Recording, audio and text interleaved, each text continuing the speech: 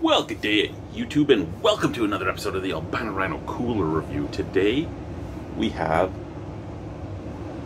a classic margarita by Bobby Margarita, made by the Ace Beverage Group. Now, I don't know, and it's in Toronto. I don't know if Ace Beverage Group is Ace Hill Brewing or if it's something else, because Ace Hill Brewing could easily just become Ace Beverage Group and start making seltzers and stuff like they already are, and do some contract brewing.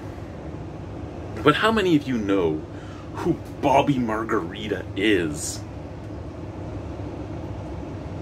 I'm excited about this. So this is 5% alcohol, and again, classic margarita. The legend of, well, here, pause this after you, who is that? You see the picture? Now pause it. And if you paused it, you could actually read it and see. Unfortunately. Anyway, this is made in Canada, and the legend of Bobby Margarita. I'm proud to be known as the original hockey insider. Who could it be? And have my plaque on display in the Hockey Hall of Fame. Who could it be? But it's a lot more fun to be Bobby Margarita than Bob McKenzie. Bobby Margarita isn't just a name or Canada's favorite ready-to-drink margarita. It's a state of mind all about having fun. Bobby knows best. I didn't know that Bobby Margarita was Canada's favorite ready-to-drink margarita. I did not know. I've only had a few ready-to-drink margaritas, to be honest with you. I always hated making margaritas. I'd have people order margaritas all the time, and I'd be like, really? I gotta make a margarita?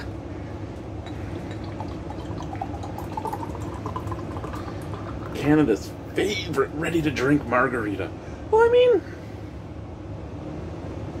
the color's kind of proper. I mean, it is that super hazy crazy. It's almost white lemonade-like, sent out of the can. Oh, yeah.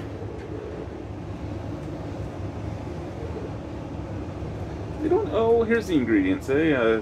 Water, tequila, grain, neutral spirit, lime juice concentrate, cane sugar, natural flavors, citric acid, salts, and you added stevia to this?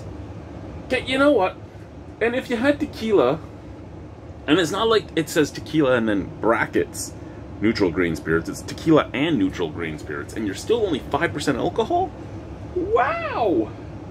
I mean, the lime juice from concentrate, sure. Sugar, cane sugar, sure. Salt, proper. Water, really the water, yeah, I guess. But stevia.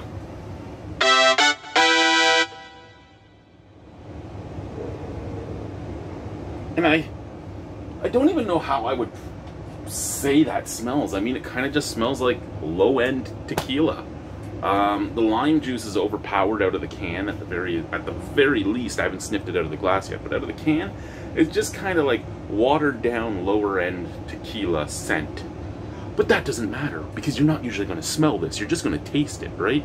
So let's sniff it out of the glass, then we'll taste it. And really, for these ready-to-drink cocktails, you know, whether you pour them over ice, you chill them and then pour them, whatever it is, it's really the taste that matters. You're just going, hey, look, I got a margarita without all the work. That's what it's about. So if it tastes fine, it doesn't matter what it smells like. It's not like a beer where, for me, a beer is an experience. You know, I'm sitting around with my buddies or my family or whatever, and I'm enjoying it sip by sip, right? But this is just a, yeah!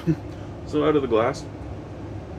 Okay, it doesn't smell as bad out of the glass. It's still just that tequila scent, like that.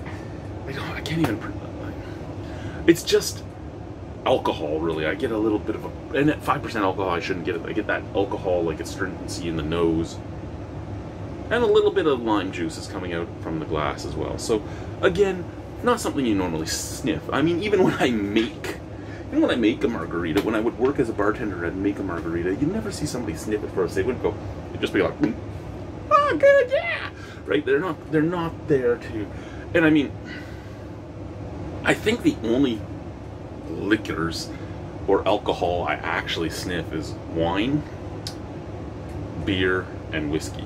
The only three things that I'm not going to sniff vodka. That's just going to be nail polish remover. Gin, I don't care about the smell of gin. Tequila, I'm not a huge fan of. I don't care about the smell of tequila.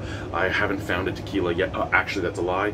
The Patron XO, the Cafe XO, the coffee Patron. Love the smell of that one. Rum, again, another one that I don't really care about the smell of. I mean, a lot of rum smell very, very similar. The major things I take a sniff of are things that actually aren't always the exact, well, close to the exact same, shall I say. Things with a wide range of, or plethora of scents and flavors. I'll sniff a craft variant of every one of those alcohols because they usually do something different. I mean, like you have Hendrick's, which is the cucumber gin. You have like stuff that's different. I'll smell just to smell it. The Ngava gin from Domaine Pinnacle, that type of stuff. Yeah, I'll sniff that stuff. But I'm talking too much. Cheers. Let's go. Okay. No carbonation, but you didn't expect carbonation. I didn't expect carbonation. Only reason I bring that up is there's a lot of times that these ready-to-drink cocktails are carbonated.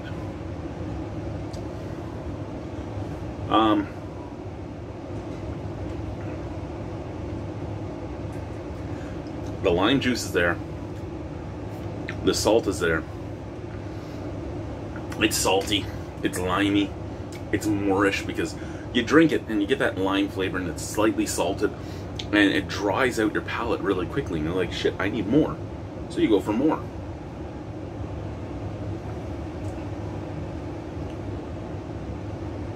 Does it taste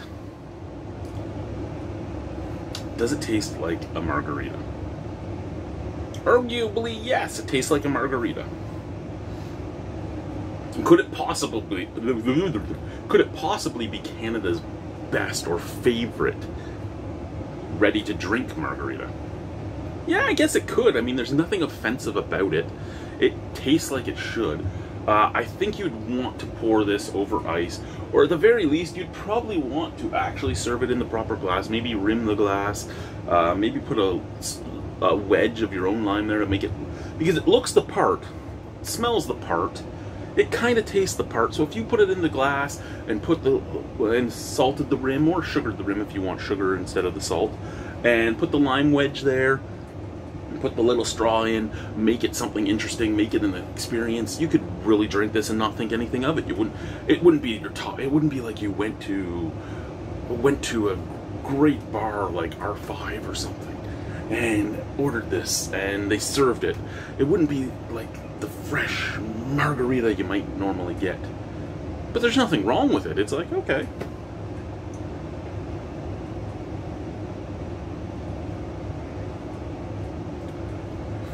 I will say though, I should not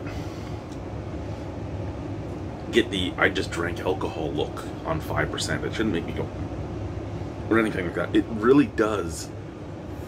And it might be because it's been so long since I've actually drank hard liquor. But the flavor on the back end of that, you can tell that you're drinking tequila, and it actually feels like it's a lot higher percentage. It's almost as if I'm taking a shot. Not with the burn. The burn isn't there. It's just that physical sensation that you get from taking a shot. That's kind of what's there. It's like, oh. It's not a bad drink. It's really not. Out of 10 on that? So, if you're new to the channel, and if you're watching a cooler review, unless you're watching all my videos, you're probably somewhat new. My marking system is not necessarily just on flavor. It's on flavor, it's on value, it's on whether I would buy it again. And like 0 to 2.75, you know, I'm never gonna drink this again. You'd have to threaten to kill me. 3 until 4.75, it's, you know what, I don't want to drink it, I'm gonna bitch about it, but I am a big Irish guy who grew up in Canada. I'm gonna drink whatever the fuck you give me, right? 5 to 6.75 is I can drink it, no complaints asked, nothing like. I just won't spend my own money on it. And 7 and up is, I would actively buy this. Well, I would buy this. I shouldn't say I would actively buy this, because there's some things at 7 that I don't go, when I go into the beer store, say, or into the LCBO, or into the SAC if I'm in Quebec, or online, or anything like that. I may have rated it a 7, but there's something there that's 7.75 or 8, and I'm like, you know what, I would buy those before I would buy that, but I would still spend my money on that. So if I have some extra money when I'm done buying it and I have an extra $3 or something, sure, I'll throw it. But yeah, so for this, I think I'd give it a 6. I wouldn't buy it again. I have no problems with it. Maybe if I added some, again, maybe if I presented it better, I'd buy it more often to make people think I made it. Because, well, Bobby Margarita, the one thing about ready to make margaritas is, well, ready to drink margaritas is that a lot of bartenders, a lot of people that entertain, they hate making margaritas. So if you get something that can almost taste proper, and all you have to do is a little bit of a touch up, or even just, like I said, presentation to make it better, it's a great product. So for that, I don't think I would buy it again. I have no problem drinking it. It's not a bad product. So Bobby Margarita's classic margarita. Thank you. Bye-bye.